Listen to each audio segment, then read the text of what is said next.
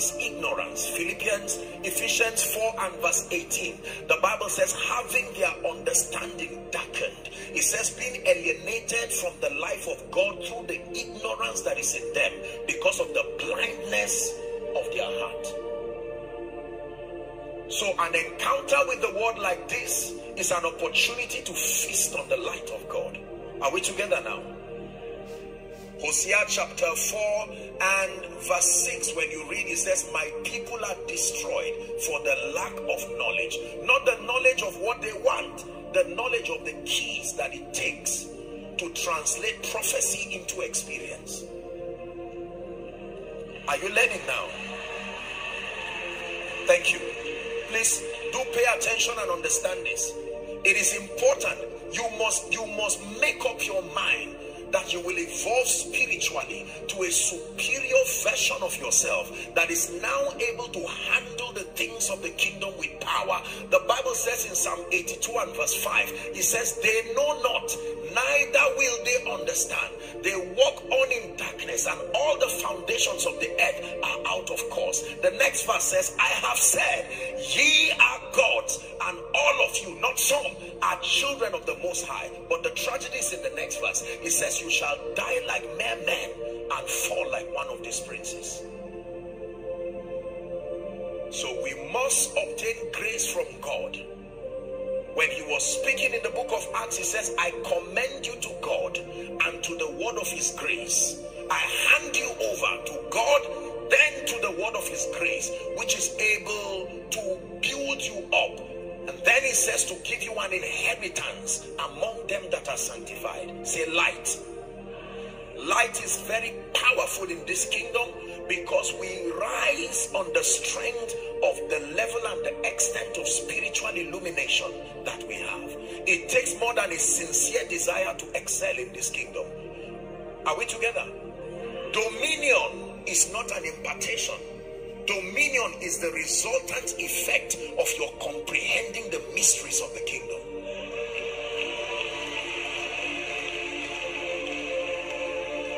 Hallelujah. This is very important. Light. Psalm 60 and verse 1 says, arise, it says, shine, for thy light is come. Isaiah 60, I meant to say, Isaiah 60 and verse 1.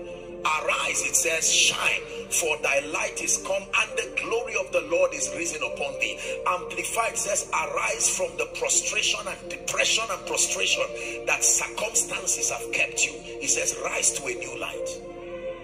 Arise from the depression and the prostration that circumstances have kept you. Listen, transformation is very important. The Bible says, an heir, for as long as he's a child, he differeth not from a slave. That means his experience will still be like one who is not in the faith. So number one, encounters. Number two, transformation. The third thing we must, you won't believe that I'm just introducing myself. Hallelujah. Please don't be distracted. The third thing that we must experience in an atmosphere like this is that in every gathering that is God ordained, there must be an opportunity for the Holy Spirit to find expression in the midst of his people in miracles, signs, and wonders. This is true. John chapter 2 and verse 11. The first miracle recorded according to the synoptic account of John, the turning of water to wine. The Bible says, this beginning of miracles, that means it did not stop there. This beginning of miracles did Jesus in the Cana of Galilee and manifested forth his glory. Why? To the end that the disciples would believe on him.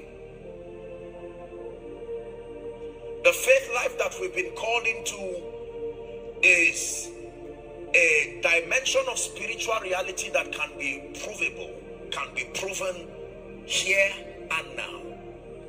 The Bible says Jesus is the same yesterday, today, and forever.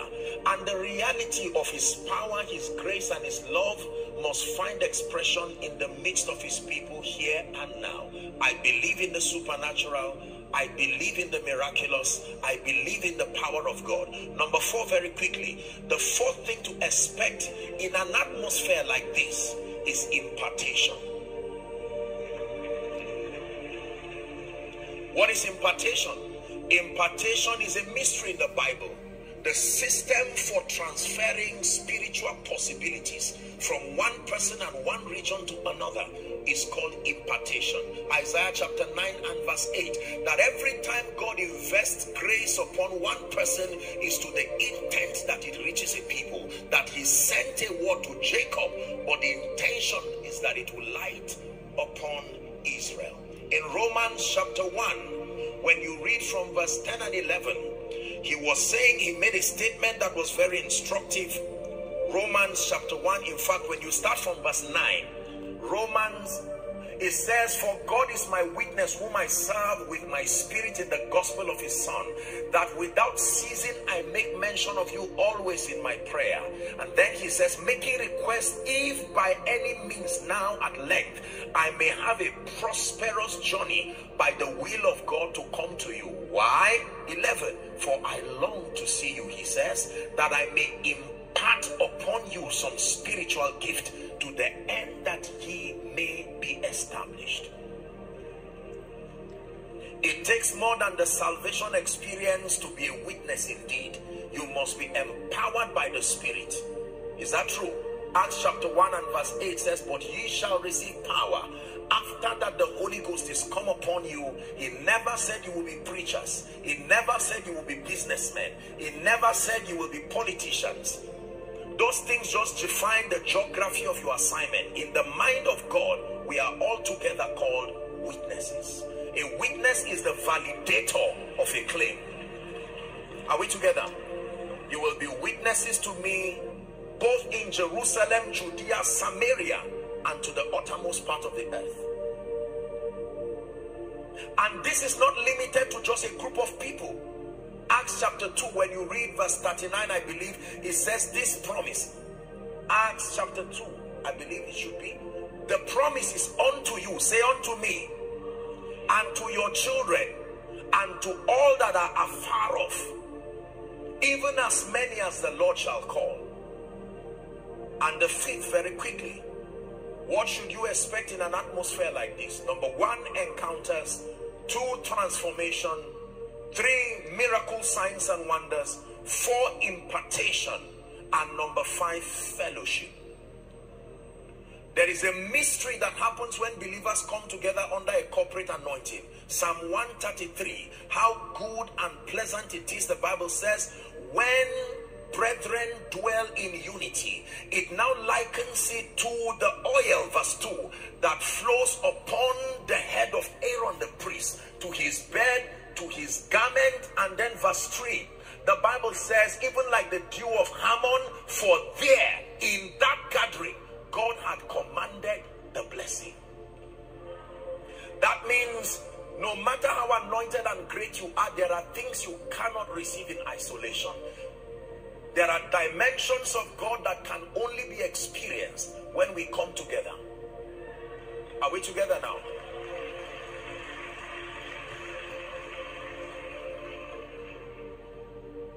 And so tonight, having this at the back of your mind, I want to take the few minutes that I have to share something that I believe, number 1, it's been a burden in my heart, and I believe that this is consistent with the cry of the Spirit as revealed to His Eminence the Archbishop.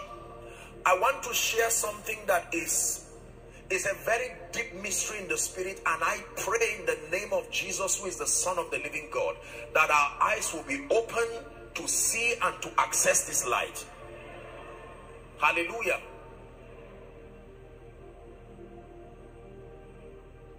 When it comes to this kind of gathering, ladies and gentlemen, please listen carefully.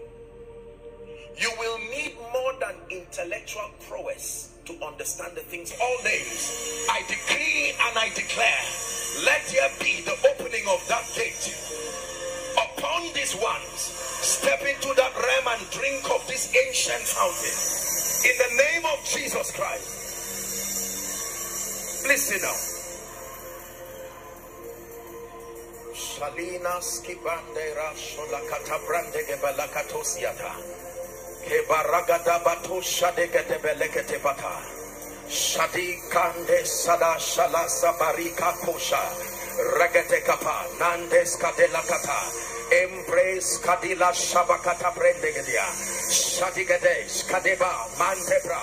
Kepro shabikatus kadila kata.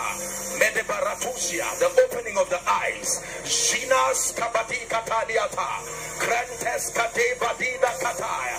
Berando shekete pakata. Skatibarikate andas katebakatos. Credo sidata. Rise in the spirit to a new height and a new dimension. Rise in the spirit.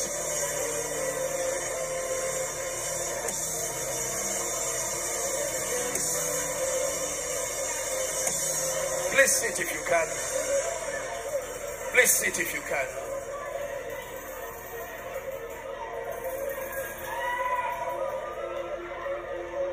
Jeremiah chapter 6 and verse 6.